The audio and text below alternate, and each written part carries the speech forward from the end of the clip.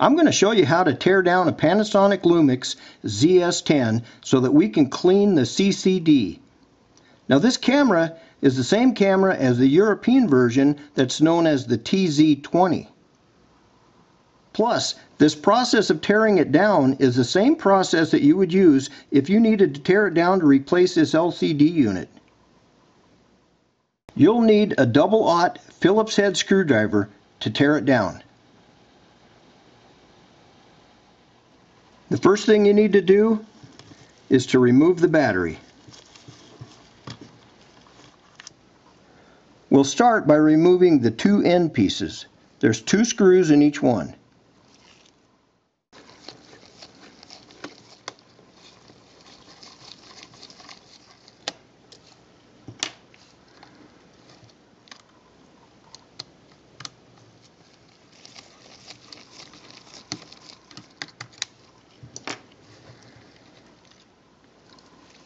Next, we'll remove 3 screws that are on the bottom.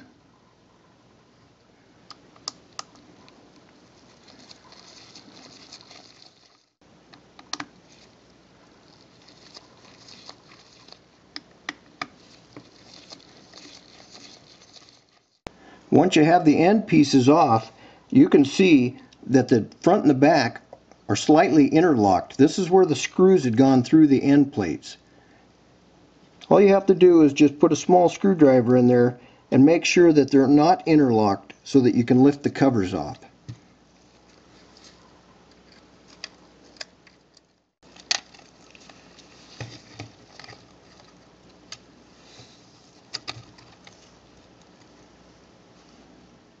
Next, we'll remove the LCD unit. To do that, there's 2 clips, one on the top and one on the bottom. Do the bottom one first.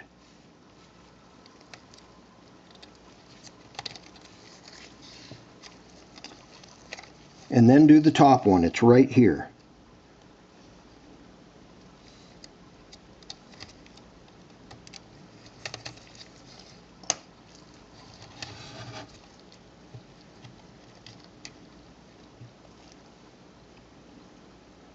Now you can see that there's 3 flat ribbon cables connected to it. I'll show you how to disconnect those now. Now you could actually do this whole job without unhooking the flat ribbon cables from the LCD unit, but why take a chance on damaging those things? It's real easy to disconnect them. Just take a small screwdriver and put it underneath the small black tab right there and push it up.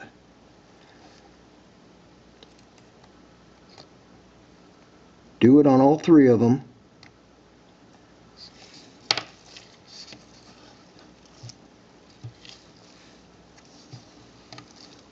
And then just lightly pull the cables out.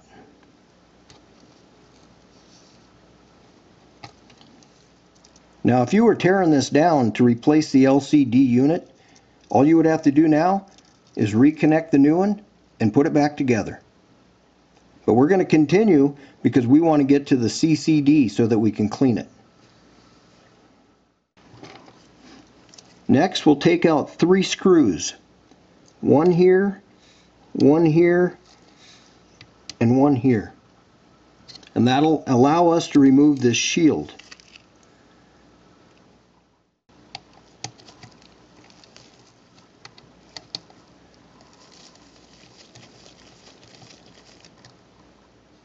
Once the 3 screws are out, you can remove the shield by lightly lifting on this small clip on the bottom and one on the end.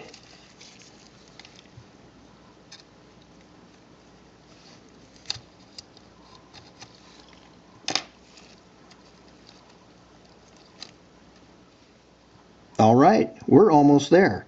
This part here is the CCD unit. This is the part that grabs the image from the lens optics and sends it over to the electronics.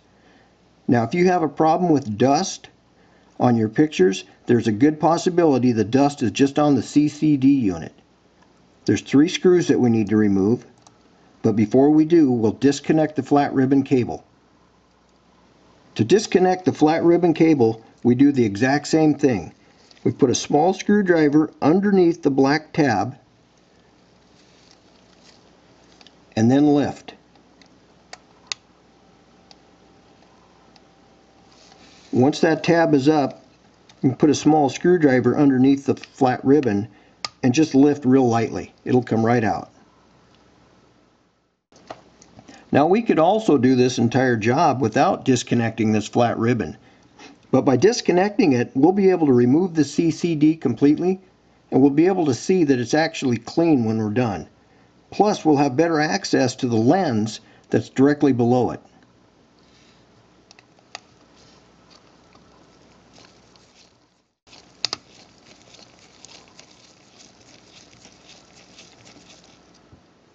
Alright, with the 3 screws out, we can just lift that right off.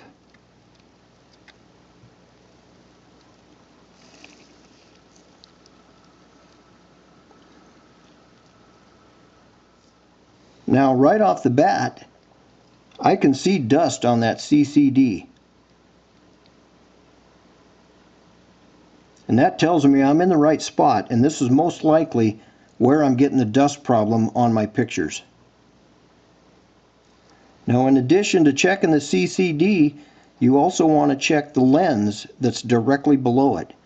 And again, I can see a piece of dust right there. So I'm absolutely sure that this is the problem, and I won't have to open the lens unit up any further.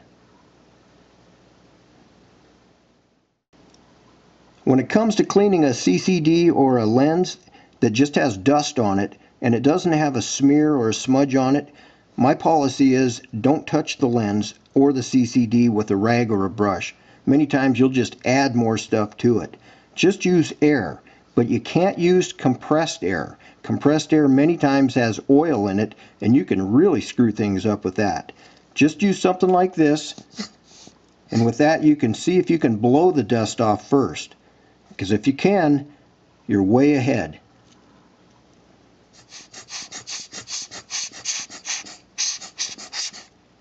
In addition to the CCD, you should also blow the circuit board and everything off. That way, if there's dust on there, it's not going to get back on the CCD after you put it back together. After you've used air on it, just look at it and see if the dust is gone. Now I can see the dust is gone on this one, so I am absolutely not going to use a brush or a cloth on it. There's no reason to. Okay, next we'll blow off the lens unit.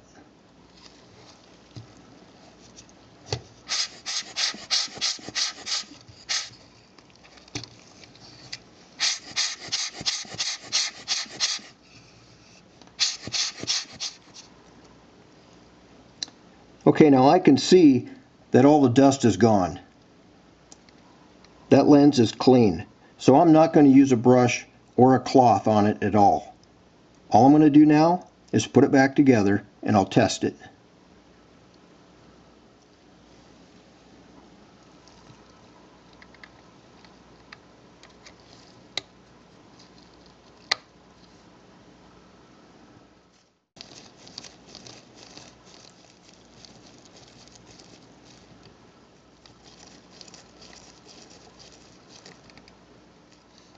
Now we'll put the flat ribbon cable back in its socket.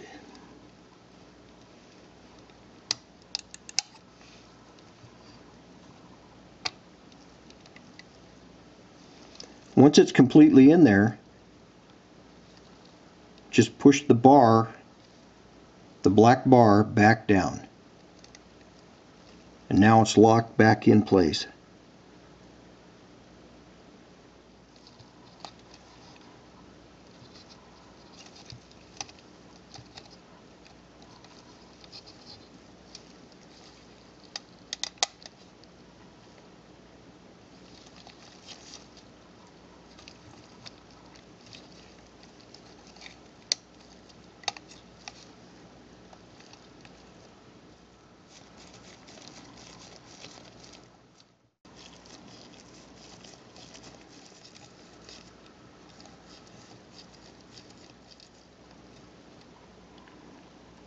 Next, we'll hook the flat ribbon cables up for the LCD unit.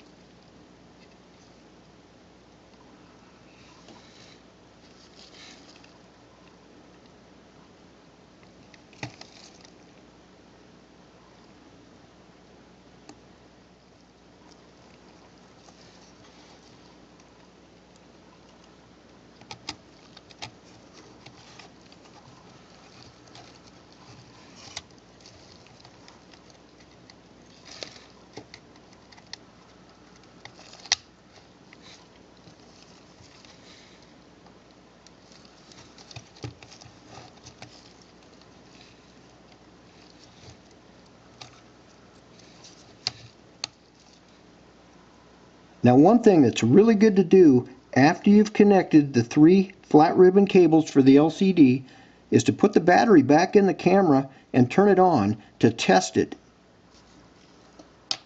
If the LCD screen doesn't light up when you turn the camera on, it's probably going to be this connector right here. All you have to do is flip the paddle back up and reinsert the flat ribbon cable and then push the paddle back down. Then test it again.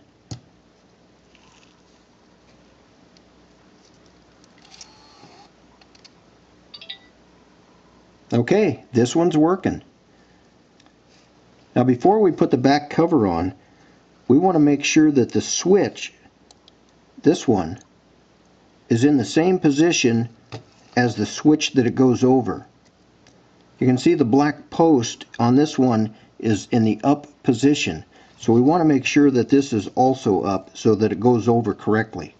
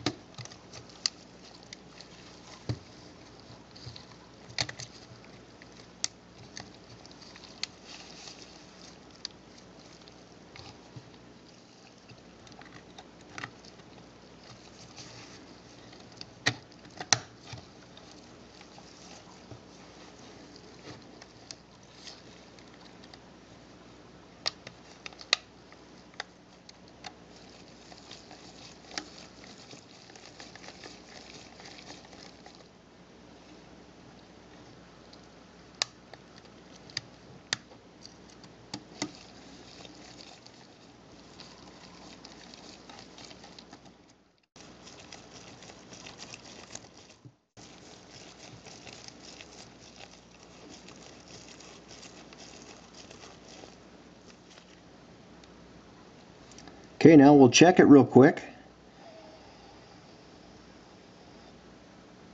And it looks like we're good to go. I don't see any dust.